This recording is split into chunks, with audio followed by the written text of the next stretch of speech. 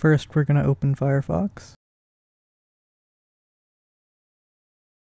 Next, we're going to search Ublock Origin Firefox. And we go to this first link. Click Add to Firefox on the bottom right. And again, press Add, and click OK.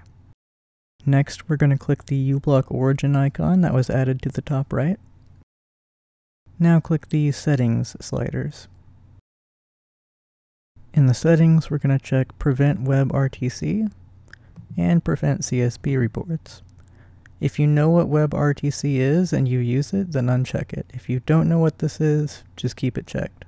At the top, go to Filter Lists. Click this plus here to expand everything.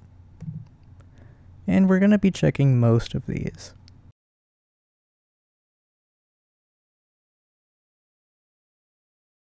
So as you can see, we've checked all of them except for experimental. Go ahead if you want to try it, but know that it will break a lot of websites. Next, go ahead and update these. And you're done.